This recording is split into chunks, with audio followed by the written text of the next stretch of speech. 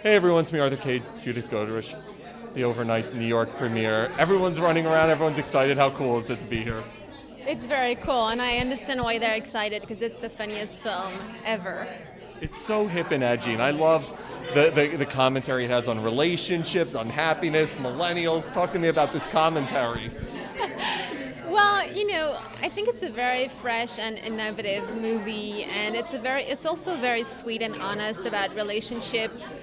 What I like is that, it's never goofy or, it's not like the joke for the jokes. It's a very human story, and it's a very sweet film.